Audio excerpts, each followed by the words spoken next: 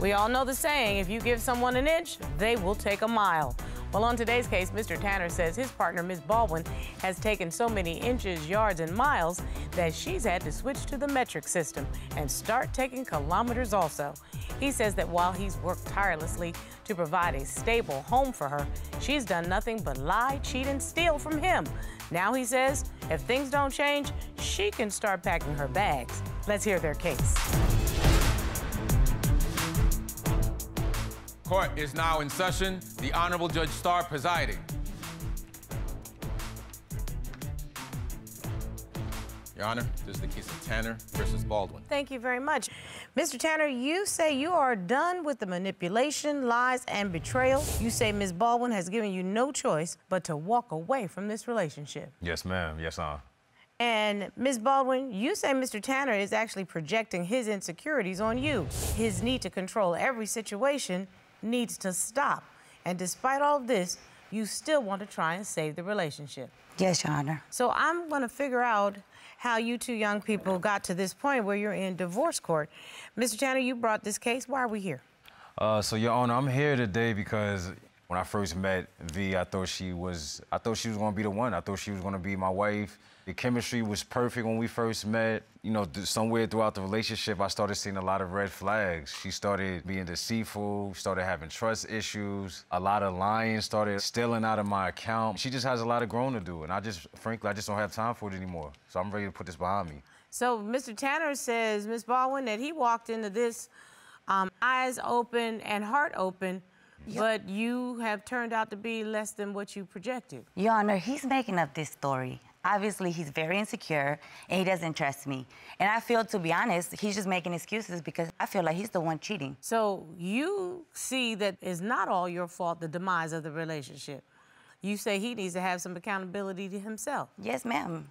Why don't we go back to a time where everybody was happy? Mr. Tanner, take me back to how you all met and what led to us getting to this point we're in divorce court. When I first met her, I used to see her on social media a lot. She was always filming. You know, I thought she was real talented. I thought she was funny and beautiful. So I was always, like, messaging her and... You slid into her DMs? I slid into her DMs, yeah. I was persistent. We both was actually in a relationship at the time, and we was kind of just getting out of it.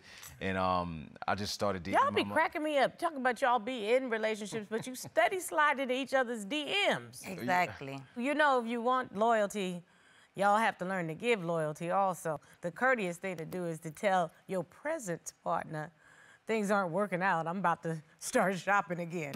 You understand my point? I was being faithful. I ignored him. I ignored his DM because I was in a relationship. When I got out of my relationship, that's when I ended up sliding back to him and I gave him a chance. So when I met him, I knew he was pretending to be this person that he wasn't.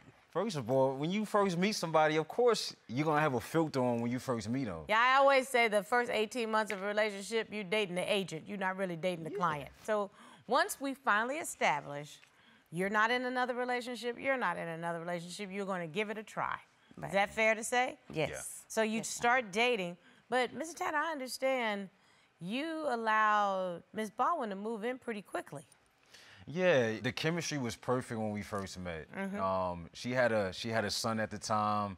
I thought he was a good kid. You know, I wanted to, like, help him out with school, and he was into sports. And I told her, like, let's just move in, and cause we can build more if we live in the same household. So did you take on almost a father figure? I took on the father figure, yeah. I love that boy. I love that boy. Now, it's interesting to me, you work outside of the home, am I correct? Yeah. So you're the one that's the primary breadwinner in your family? Yes, Your Honor. And you took all that responsibility on? Yeah, I took the burden on myself because I loved her. So I was willing to take whatever she had, whatever came with her. So why don't you tell me, Mr. Tanner, since you brought the case, you started having trust issues. What was that about, sir? You know, it started with her job at the beginning. She was filming with a lot of different creators online, and she was playing the female girlfriend role. And it was a time where I seen her getting real physically interacting with one of the guys that she was shooting skits with. Like, so he had hands on her. I'm curious, is this how Ms. Baldwin makes her living? I'm also a personal trainer, ma'am. Okay. I have friends that I work with on social media. She filmed skits with them, and a lot of times they're really inappropriate. Oh, I see. He knew what I was into when well, he met me. he already pointed out that he saw some of your videos, so exactly. We knew that. But tell me what was inappropriate about it, Mr. Tanner. Well, her videos started getting more and more disrespectful as time went on. Like, she was playing scenes where guys were actually, like, touching her ass and grabbing her waist. Why are you making up stories like that? And she would tell me, oh, we're just doing a regular skit. It's harmless. So I check out the skit, and it's a lot of physical touching, and so she's in that made you lingerie. Uncomfortable. Yeah, I didn't feel comfortable. It was something I had to turn the cheek on a lot. To be honest, Your Honor, I have no clue what he's talking about. The lingerie, the clothes. There's no lingerie. What are you talking about? That sex scene you had in the music video? Making up stories. What about the gym, huh? One time he came up to the gym, Your Honor. Where you work, because you're a personal trainer. My ex was at the gym one time, and I had a cramp.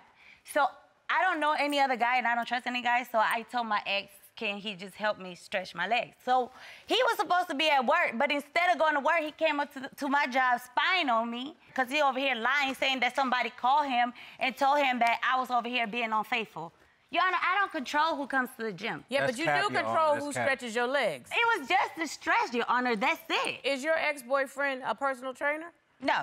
No. So there's another personal trainer that's a colleague that could have stretched your legs. Yes, but I was just starting in that gym, so I don't know anybody. But it doesn't matter if you know them. If you're a colleague, your colleagues will help you stretch if you have a cramp. She knew what she was doing, You Your can't Honor. tell me that you didn't make a choice. It's one thing to tell me you think he went left for no reason, but you made a choice to allow somebody that you had a previous relationship with to put you in the proverbial trick bag so that your man could walk in there and be ticked off. That's a choice. I understand, Your Honor. Can I but say that something, didn't give him the right to go crazy and get me kicked out the gym. Now I will move over to you. Did you go left? So she actually went on a girls trip one day when I was at work. And here comes another situation where she's going out of town. I gave her my trust, and I look online and I see her that she's in an Airbnb with some girls and some guys running around that I'd never seen before. Was it a mixed gender baby shower?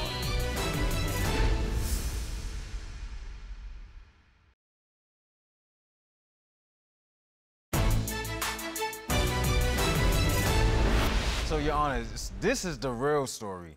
I had a female friend that called me while I was at work and said that my girlfriend was actually in a car with her ex, and she was training with him every morning while I'm at work.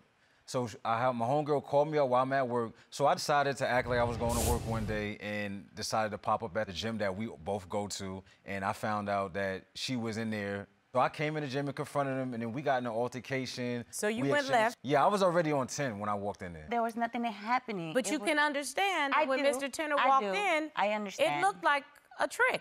I understand. You see what I'm saying? That's my only point. You would have gone left if you walked in on him in the middle of a stretching session with an ex. You would not have liked it because you would have thought it was disrespectful. Understand. Right? Yes, Your Honor. See, we're only trying to come to an agreement so that we know if you can move forward. And Your Honor, she had little remorse after that incident. And throughout the relationship, I was finding text messages with guys texting her when she's coming home in the middle of the night. One day she came home, pissy drunk, one of her heels was broke, came inside the house, and passed out on the bed. So I went through her phone. I lifted the phone up and put it over her face and unlocked it with the face recognition. And I went through all her text messages, and all I seen was guys talking about, oh, when are you coming back? Oh, I had such a good time. You should let me take you out again. All these text messages that I found out that night that she came home pissy drunk. I didn't say nothing about it until the next morning, and she still didn't have no accountability. Oh, I just my friends. Oh, I'm just working. You know, I got a lot of guy friends. He literally just said they're only saying when you coming back. There's none of those messages are saying that I'm cheating. I'm just the party person. The party's lit when I get there. Why is the guy talking about they miss you though? Ms. Baldwin, I'm just trying to figure out, don't you all have boundaries in your relationship, the two of you? Yes, we do, but I'm young, and I'm just living my life, and he knows that. Yeah, but here's my thing, Ms. Baldwin. If I'm in a living situation with a partner, I'm courteous enough not to be socializing with miscellaneous men. I mean, and I'm also courteous enough not to be socializing with miscellaneous women. Because you're in a relationship, you want to be courteous to your partner. I am courteous to my partner. He already knew what our relationship was. He's being controlling. No, I He's knew. just being controlling and insecure. There's, like he said, in none of those messages, it was anything about me cheating. It's just me just living my life, going out. And when he said I was PC drunk, I wasn't drunk. Somebody just spilled the drink on me, and that's why I smell like alcohol. And another thing, Your Honor, let me tell you this. So she actually went on a girls trip one day when I was at work. So mind you, we just got past the whole gym situation, and here comes another situation where she's going out of town. I gave her my trust, and I look online and I see her that she's in an Airbnb with some girls and some guys running around that I've never seen before. Was it a mixed gender baby shower? There were my friends who had their mans and their male friends there. But why didn't you invite your male friend? He would have never came anyways if I would have invited him. She never invites me. You don't like going out anywhere. Tell her how you paid for the trip. She took one of my credit cards when I was at work. I looked at my statement, and I seen that she was having all type of transactions out in Miami with her friends. And then she also put a bag on my credit card, too, a Chanel bag. Shada Baldwin, is that your cousin? Yes. I got a piece of evidence, a video message. I guess I'm here today because I wanted to let you know that... Why would you do this to me, Dad? Why would you just tell me that at home? Why did you do this to me?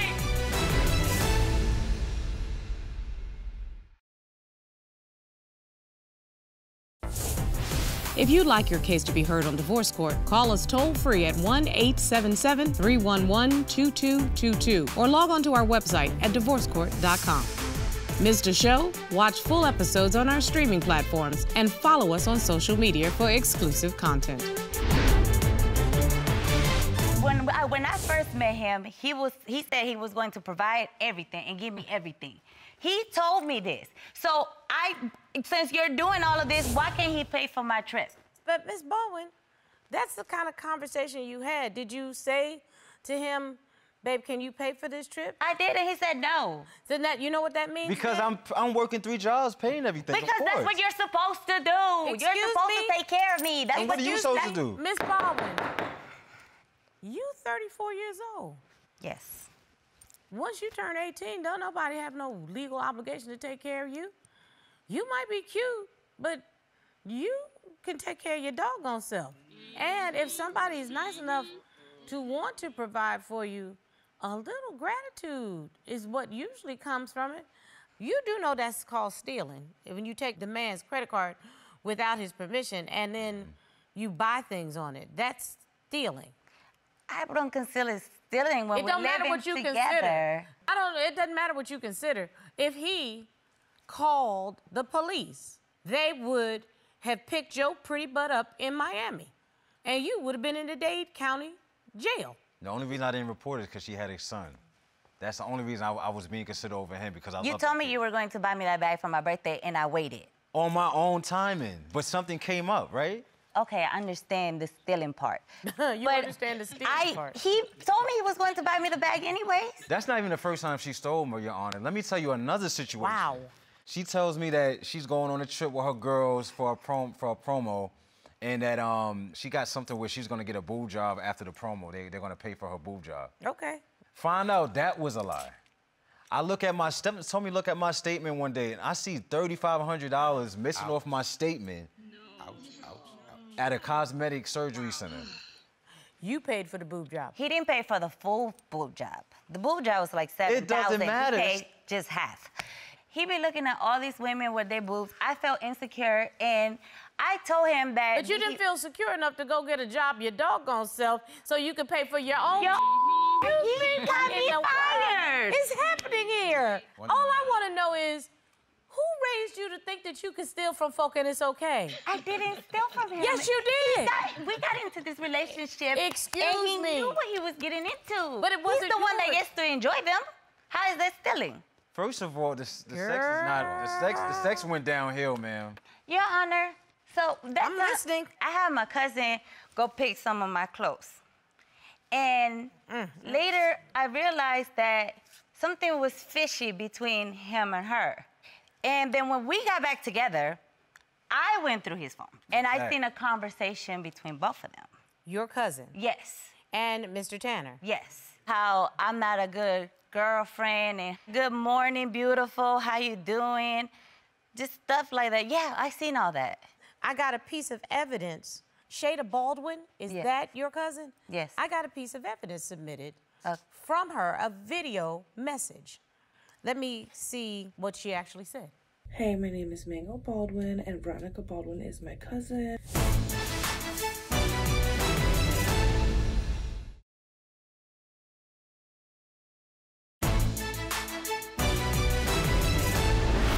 I just felt like my cousin was disrespecting her man. He does a lot for her. You know, I was being a good cousin, and she would send me over there to go pick up her stuff when they're having their fights. And one day, you know, I was over there, and he was, you know, he started opening up to me. One thing led to another because I opened up too. I guess I'm here today because I wanted to let you know that he is leaving you. Dawn is leaving you. We've been talking, and we are going to be together now. What? I'm sorry. What is she You don't talking deserve about? him. He doesn't need to keep doing this for you. I'm a much better woman than you, and this is just how it's gonna be. Okay? You leaving me for her? You leaving me for her? This is what you brought me for over here to embarrass me? How could you do this to me? How could you? You killed this. V, you killed this. V, you did this to Why yourself. would you do this to me, Don? Your Why Honor. would you do this? Just tell me that at home. Why did you do this to me? V, you did this to yourself. I didn't do this to myself. You're sleeping with my cousin. My cousin, Don. My cousin. Well, maybe if you been there and that wouldn't have happened. Seriously, this is what you're saying? You see, Your Honor? He's just controlling, and he's a cheater. He's a liar. Man, she did that to herself. She did it to didn't do herself. any I of didn't give you this. time. I didn't give you chance after chance. So you had that coming. I'm sorry you had to find out that way, but yes, me and your cousin has been talking for a while. You haven't been there. She's so concerned about partying and stuff like that, and her cousin's always there. She's been there for Maybe me. if you go out with me, I wouldn't. Maybe if you stop watching those pornos, I wouldn't be doing any of that. Porno? Right? If you start going out with me, I wouldn't be out in the streets. I wouldn't be out partying, but instead you at home sleeping with my cousin. V, you act like a little girl. I'm not a little Yes, boy. you are. You have a lot of growing up to do. You're a little boy because you're sleeping with my cousin. And then she had to tell me. You didn't even have to tell me that. You didn't even have to tell me that, Dawn. How about that? It's okay, Your Honor. I'm leaving. I'm leaving. I'm done. I'm sorry you had to find out that way, but... You're V, not sorry, Mr. Tanner. We all gonna put all our cards on the table. You wanted to get her back for hurting you. That's what you did. Yeah, I did. That's evil. I did. Evil. But it just started off as a fling, Your Honor. I didn't know that me and her cousin was gonna build a relationship that was gonna be to where now we're together now. Well, in I'm all sorry. honesty, Serious?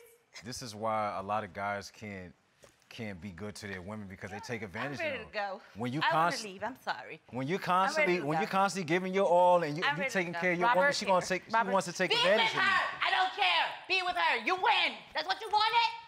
Watch your step, watch your step. I don't want you to get hurt. you know, Mr. Tanner, in all honesty, there were lots and lots of red flags that y'all were not gonna make it. But the relationship with her cousin, you owed yourself as a man an honest approach. You know that. What y'all have going, you and the cousin, won't last. Because how you get him will be how you lose him. Because you're not going to want to make somebody your wife who would be a tricky hoe. And that's the situation we're all both in. You know that. I understand, Your Honor. And that's not the example that you should be setting for that little boy that you told me you loved. Family just got blown up. You ready to handle all of the ramifications of the blow up? I'm ready. I just want to put this behind me, my honor.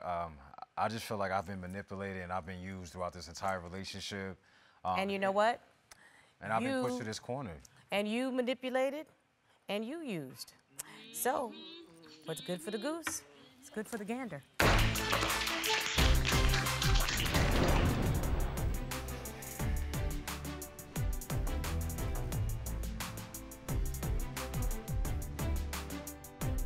Great example of you play stupid games, you win stupid prizes. She was in love with the money. You gotta face it. She was in love with the money, didn't care what he thought. But my man picked up the red phone and made the call. Nuclear option. I hope that Chanel bag keep you warm at night.